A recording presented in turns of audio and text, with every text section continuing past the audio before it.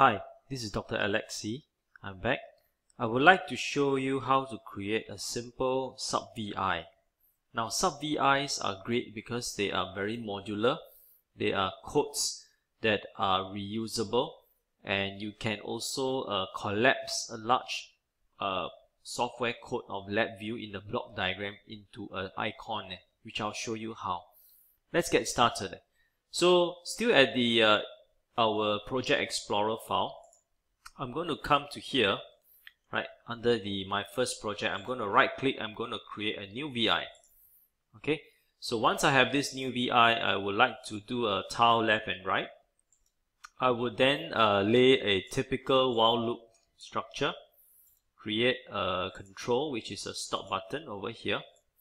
Now what I'm going to do is that I'm going to create a very simple program that converts your temperature in degree Fahrenheit to degree Celsius.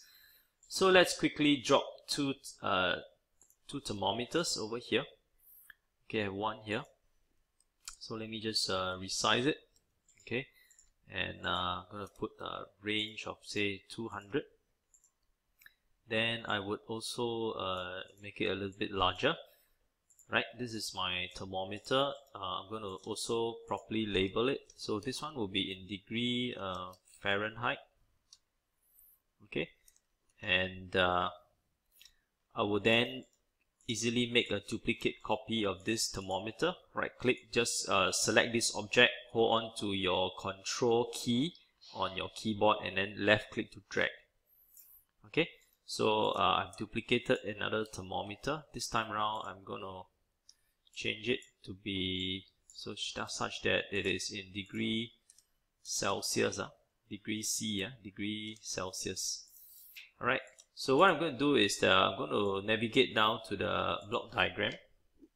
Okay, and I'm going to do some very simple codes. I'm going to put in some very simple codes here. I'm going to put on the timing. I'm going to put a wait millisecond delay, create say about 100 millisecond delay. And I have the thermometer over here. I'm going to change it to a control.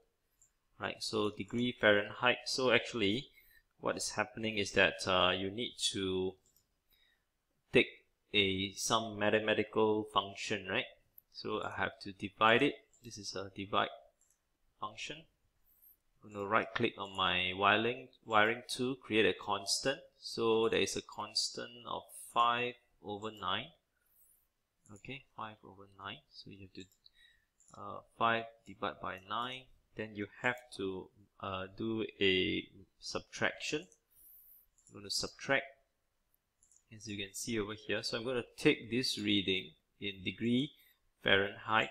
I'm going to subtract by 32, right? And I'm going to multiply the result of these two. This is the multiply function of this input, and the output of the subtract functions go to the input of the next. And yeah, I'm completed this little code. Let's take a look at the front panel. Okay, now maybe what we can do is that we also can turn on the digital display. So right click, visible item, digital display. Okay, and then we can try and run this program, and we will try to, yeah, okay, so I think it's about there. Yeah, if it's 90, yeah, correct. So you can see that I've successfully converted the temperature of degree Fahrenheit to degree Celsius, right? Okay, but now the point is, okay, I'm coming back to here. I'm going to stop this program.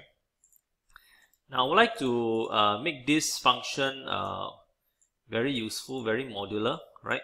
So what you can do is that you can select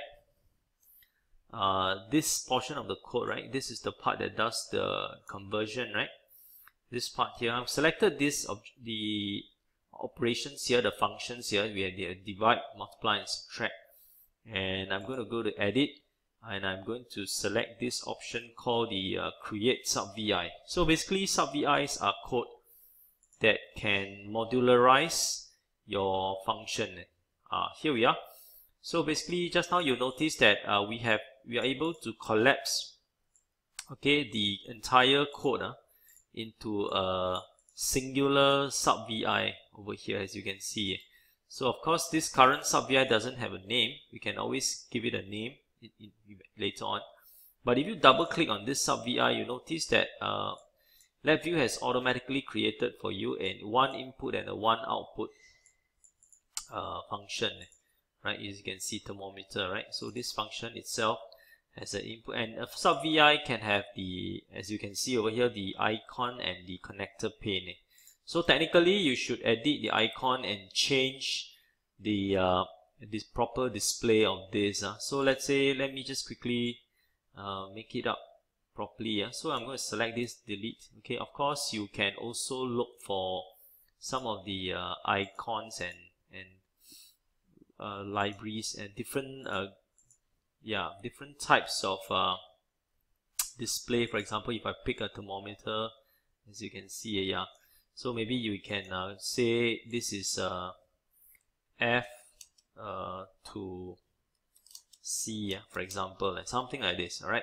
So basically Fahrenheit to degrees Celsius. So you can actually right click on this, and then you have completed creating a simple SubVI with one input and one output, also with the proper icon that is being displayed.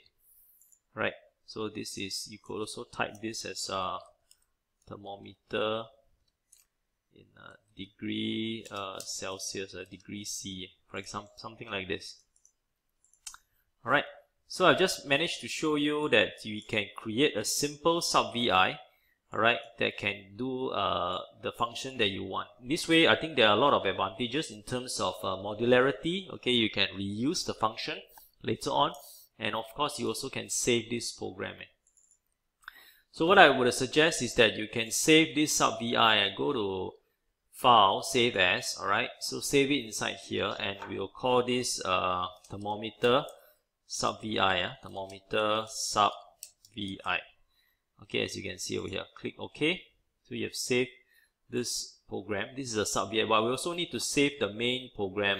In this case, this is the main program that we have created, right? So let's go and File, Save As.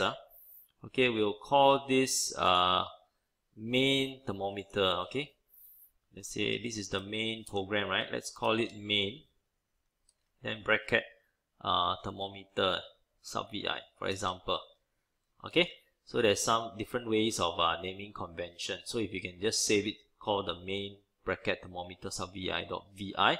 So this will be the main program calling the SubVI. So I've completed this demonstration over here. I will pause my recording. Thanks for watching.